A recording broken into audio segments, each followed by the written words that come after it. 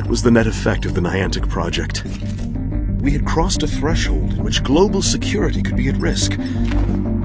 Decrypting the data was the mistake.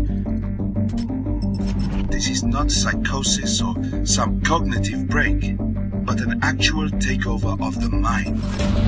Much of the public sculpture found in our cities is based on design seeded in the human mind. Certain places have an energy that not only attracts people, but attracts events.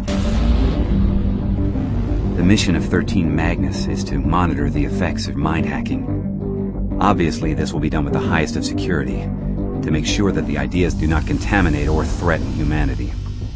This all leads to Niantic. I know that many tools will be needed to fight this battle. You just have to know where to look and know what you're seeing. Portals emit exotic matter into our world, and that matter has certain effects on our world. I started noticing that there were energy fields, anomalies on Earth all around me.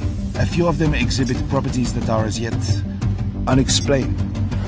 I know that there are others out there. What if they're already among us, but we don't realize it? And I must be prepared to work with them or fight them. They are coming. Something's wrong out there in the world. This doesn't feel like a scientific study. The one hope lies in understanding what happened at Niantic. Not all mysteries are solvable, but the joy comes in the pursuit.